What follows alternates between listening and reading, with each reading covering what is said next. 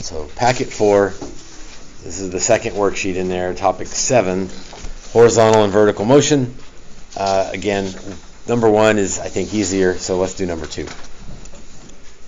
Two particles move along the x-axis. Topic 4, like topic 7 on packet 4, excuse me. And this is number 2. Two particles move along the x-axis. So we're going left and right. For time between 0 and 8, the position of the particle P is given by x of P is natural log T squared minus 2T plus 10. And you know what? While I'm thinking about it, as soon as I see motion, my brain starts thinking position, velocity, acceleration. Right? Take a derivative to go down the chain, take an antiderivative to move up the chain. So already, I mean, they haven't even asked, but I can guess they're going to ask about velocity of the particle P, which way is it moving, those kind of questions, maybe even acceleration. The velocity of particle Q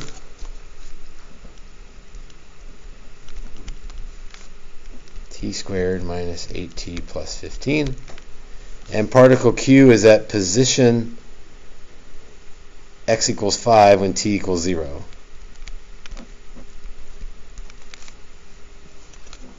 So what do you notice first before we even read a question? What about this information that they gave us? What might we need to take note of?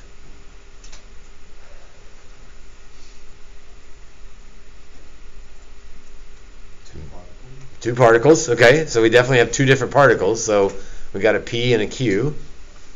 What do you notice about what they gave us for P and for Q? They gave us different stuff. So, not hard, but I better be on my toes here. They gave me the position for P and the velocity for Q. So, I mean, I'm certain they're going to want me to be moving up and down this position, velocity, acceleration train here.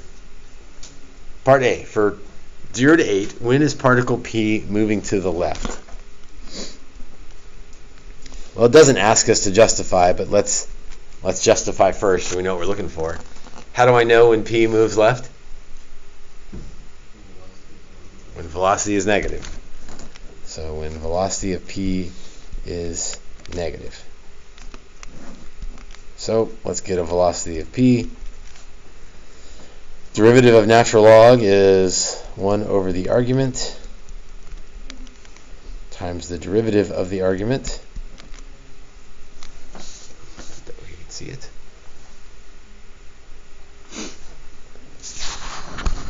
So I want to know when that thing is negative without a calculator. Okay, I think I need to, well, I know when the top is 0. That's when t equals 1. So there's one change of signs. Now I need to figure out when the bottom is 0. And of course they gave me one that doesn't factor. And I don't have a calculator. Curses. So how do I figure out where the bottom is 0 without a calculator and without being able to factor?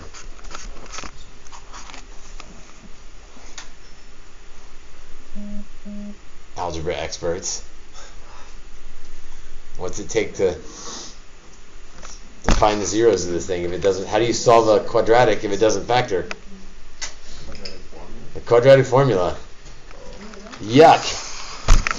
But I don't know what else to do because I've got to find where this thing is 0 so I know where it changes directions, and then I'll set up the number line and test the points. But I got to find the zeros first.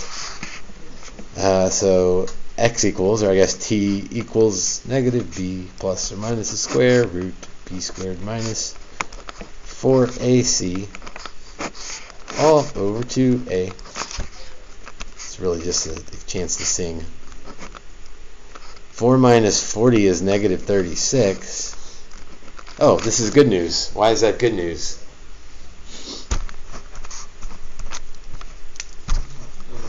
That doesn't work. No, I mean, officially that would be no real numbers there. That's 6i, but we don't have i's. So this is great. There's no times for where the bottom is 0. So I don't have to worry about it. That's nice. So the only thing I'm worried about is t equals 1.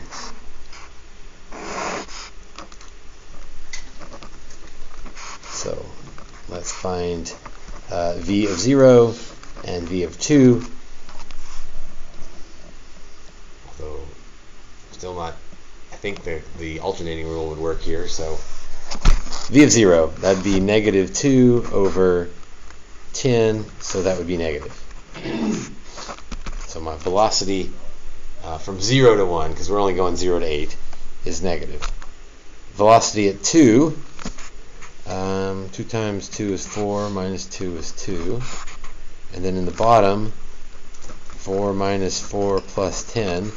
I don't really care what all that is. I only care if it's negative or positive. And so all that turns out to be positive. Okay, so now let's make sure we answer the question. P moves left. And velocity is negative. So on 0 to 1.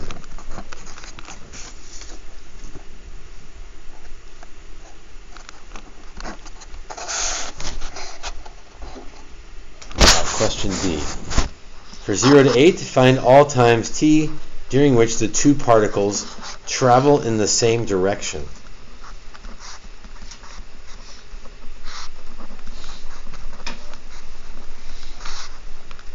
So what does that mean?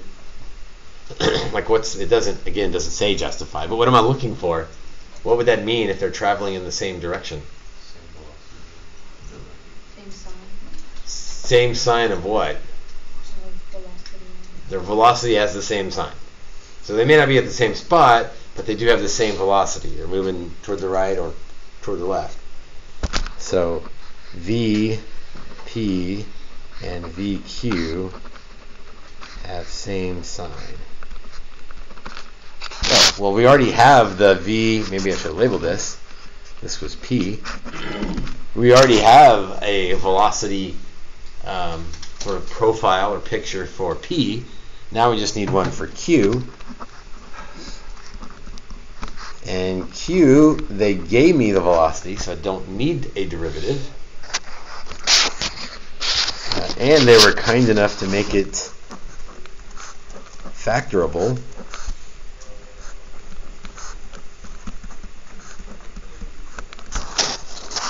That quadratic, they almost made it terrible, but then it worked. And then when we really needed it to work, it did. So velocity sign chart for Q. So I could check 0, and 4, and 6. Or maybe I could just alternate and not worry about it. But if I check 0, V of 0 would be 15. V of 4 should be negative, but I guess we should maybe check one of them. 16 minus 32 plus 15. 16 and 15 is 31. Minus 32 is negative. Barely, but negative.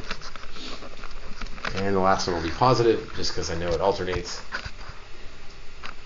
So maybe it would have been helpful to overlay the two velocity profiles. Although it's not hard because this one only changes at 1.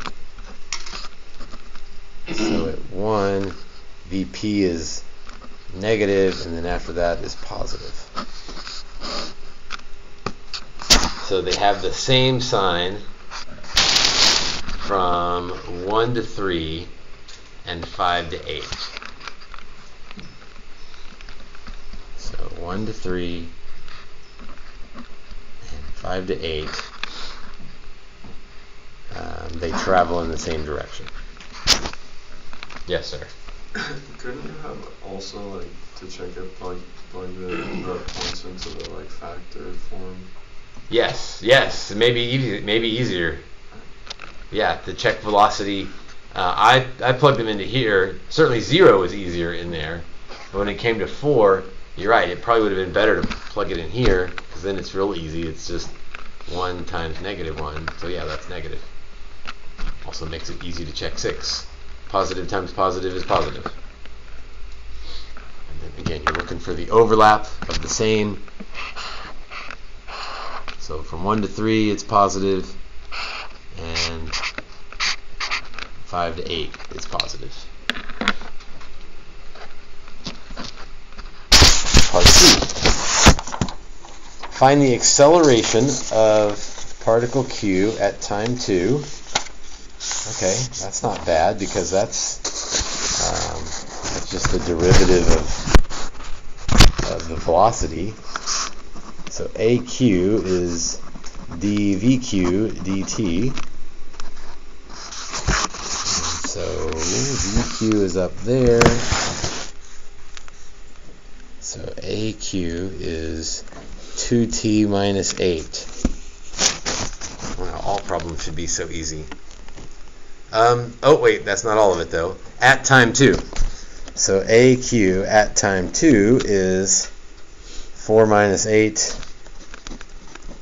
Well, I could safe stop that, but I think I'm going to have to use it later, so I may as well say that that's negative 4. Is the speed of the particle increasing, decreasing, or neither at time equals 2? So what tells us if speed is increasing or decreasing? What am I looking at? What's that? Acceleration and velocity. I look at both, and what am I looking at? I'm looking at their signs, and if they're the same, then we're speeding up either backwards or forwards. And if they're different, then they're like fighting each other, so we're slowing down.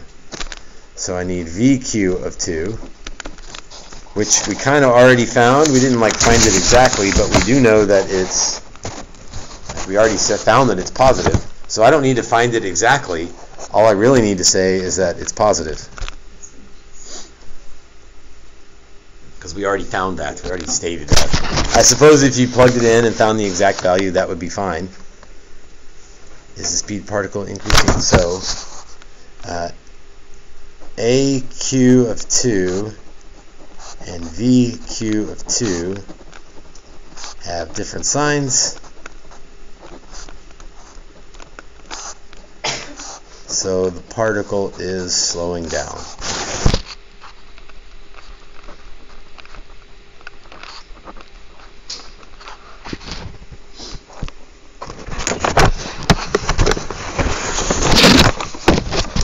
Lastly, find the position of the particle Q the first time it changes directions. Okay, so there's a couple things going on in there. Find the position of particle Q. So I need x of Q. When, well, I know when it changes directions because I have a velocity picture of Q. So looking at that, when is the first time it changes direction? At 3. So, alright, so that's part of my answer is find x of Q when t equals 3. Okay, so they're just being cute with that changes direction thing. V of Q, or VQ, t squared minus 8t plus 15. Well, this is going backwards. So now this is what we thought would happen, right? They ask us some questions that forced us to take a derivative. Now they're asking us a question that forces us to go backwards.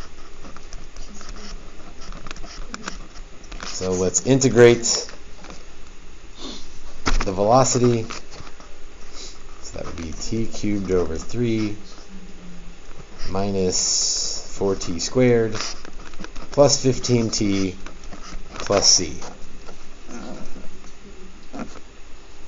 The plus c isn't, that's kind of annoying, but they told us that when t is 0, the position is 5.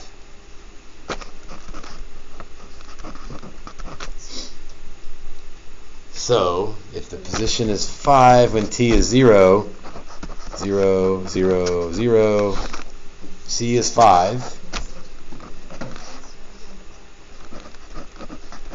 So, t cubed over 3 minus 4t squared plus 15t plus 5. And and we want that at time equals 3. Now this is the last thing it's asked for, so I'm definitely going to safe stop this. 3 cubed over 3 minus 4 times 3 squared plus 15 times 3 plus 5. Don't know what that is. Don't care what that is.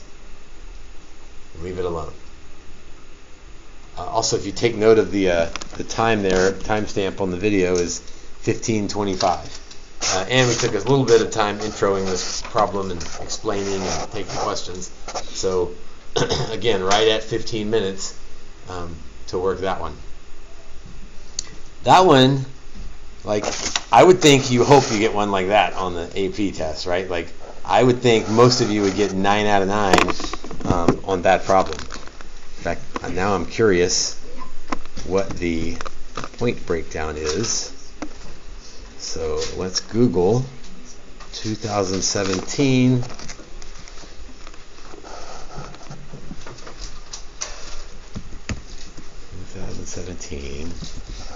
Calculus AB scoring guideline. It will also be the answer, but we have the answers, we think.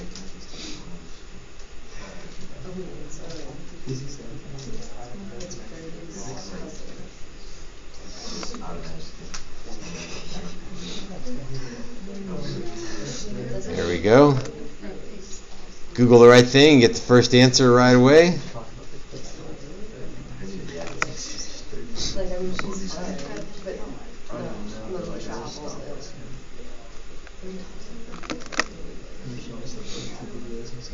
Let's see.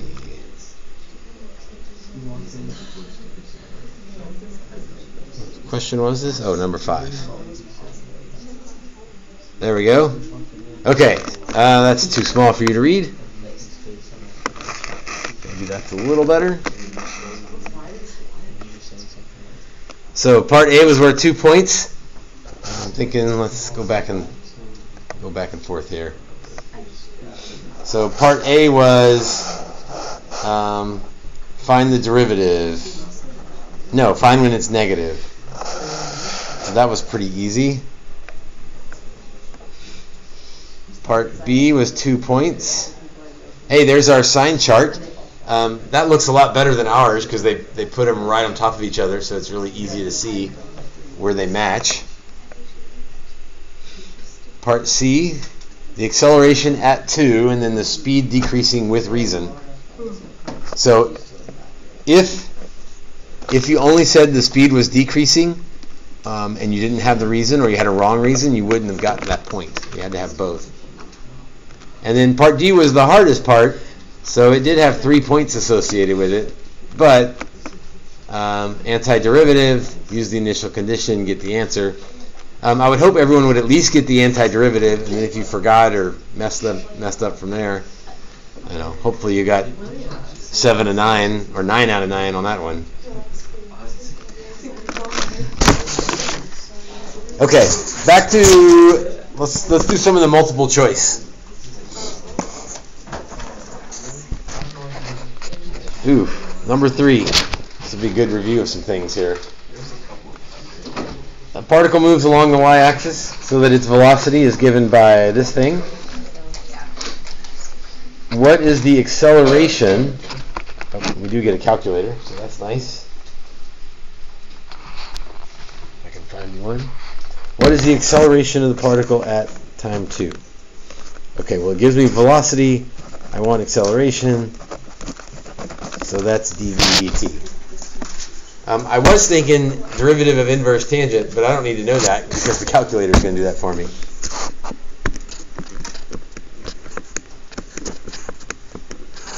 So 1 minus inverse tangent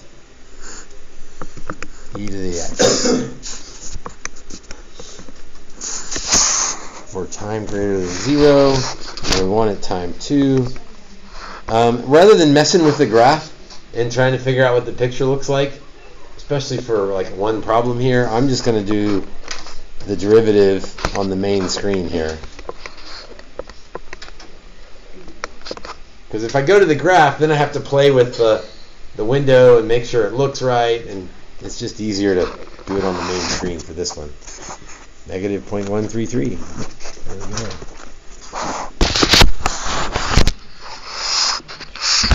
Number 4.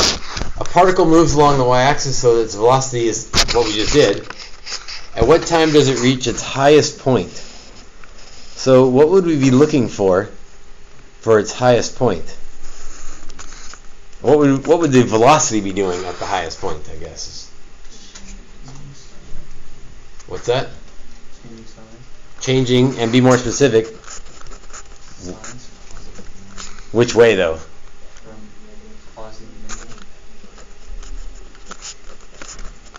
So I need to look on my graph and see where the velocity changes from positive to negative. So here's my graph, but like I was worried about, I can't see anything. Okay, it asked me about what time, and my times are all like less than 1, or 1 or less, so I'll make my x max 1.5, and maybe my y max needs to be pretty small as well. I don't know, maybe 3 to 5, does that work? Oh, it needs to be even smaller than that, but I see where it changes from positive to negative.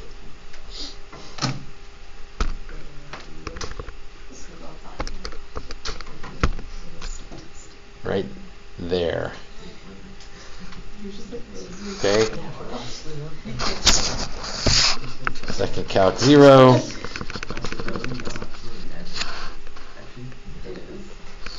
Left bound. Right bound. Guess.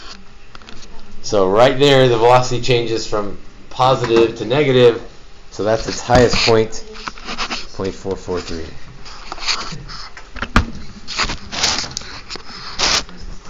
Number 5. Particle moves along the y-axis so that its velocity is given by the same thing we've been dealing with. At time 0, the particle is at y equals negative 1. What is the position at time 2? Well, if I have velocity and I want position, I need to integrate the velocity. And I can either find c, or I can use the limits that it gives me. Time 0, time 2. So I think I'll go 0 to 2. X of 2 minus x of 0. And it gives me x of 0. And I'm looking for x of 2. So x of 2 equals x of 0 plus that integral. So x of 2 is negative 1 plus that integral.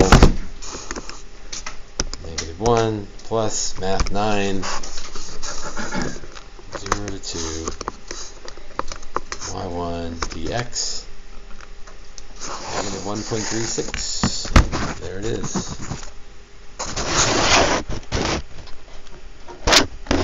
So a small set of velocity questions.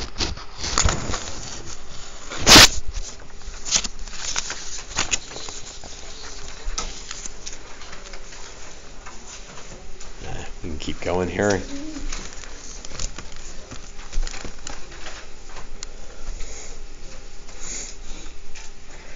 Okay, 6 is pretty similar.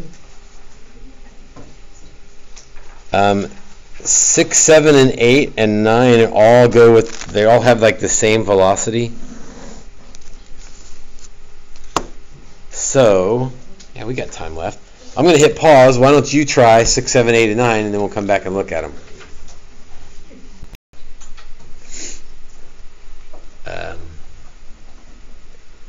Yeah, so number 6, take an antiderivative of velocity to get position. 7 is just look at the graph and see where velocity is negative. Oh, where'd it go? Disappeared on me. Uh-oh. Gone. 8, speed, so absolute value. So I knew it had to be one of these. Like it couldn't be negative because speed's never negative. man, I don't know what happened. I cleared this out here. Natural log x squared minus 3x plus 3. And there's what I tried for average value. So average speed, number 9. I went integral from 0 to 2, 1 over 2, but that wasn't even an answer choice. Do you know why? Speed. That's not speed, that's velocity. So I needed to have absolute value bars on there. So let's try that again. Second entry, but let's put absolute value bars around the right thing. There we go. See if that gets us an answer we like. 0.371. There we go. I was fortunate that my mistake did not lead to one of the answer choices.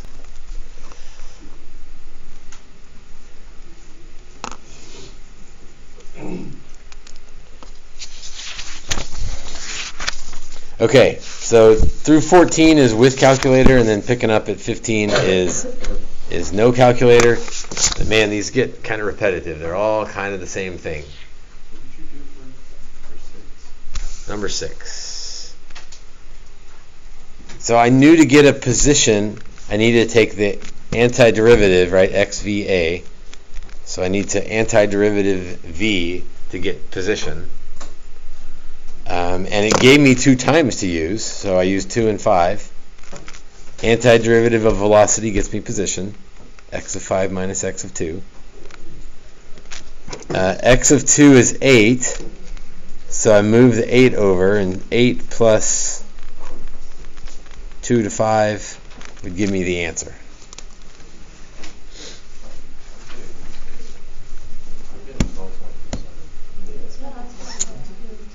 Uh-oh, I wonder what I did wrong. Thank you for calling me on that. Let's see. 8 plus math 9, 2 to 5 of y1, 12.37.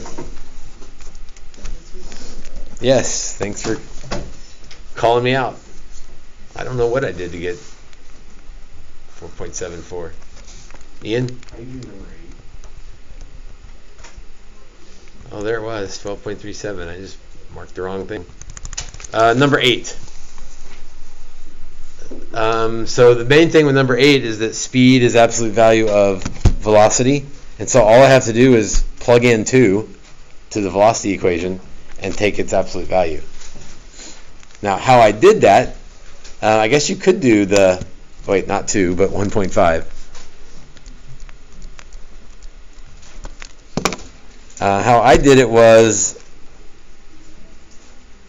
on the graph. I did second calc, find me a value at 1.5, and so that's negative 0.287, but that's the velocity. The speed would be positive 0.287.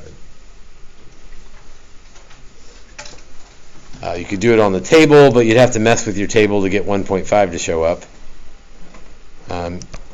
If you want to be kind of fancy, you can do it on the main screen as y1 of 1.5, like function notation. And there it is as well.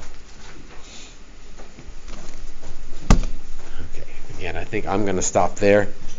That leaves you with a few left to do, but this is the end of the packet, and you not due till Monday, so you got plenty of time. So, what should you study for the test? I mean, it's an old AP test, so there's not like, hey, focus on this. It's like, it's everything. Again, I would point you to, in Schoology, I've got a AB formula sheet, so you might look over that. It's a ton of stuff, but hopefully you know most of it. There may be a few things you need to review, but it's not like tied to a packet. It's literally an old AP test. So it's everything. It's only multiple. It's only the multiple choice part of an old AP test. There's no FRQs. There's no FRQs Or Thursday? I don't know if this will show up on the video, but so it's the first two pieces of an old AP test, not the FRQ stuff. And it's so old. It was before they changed the format, so it's not exactly like this, but close enough.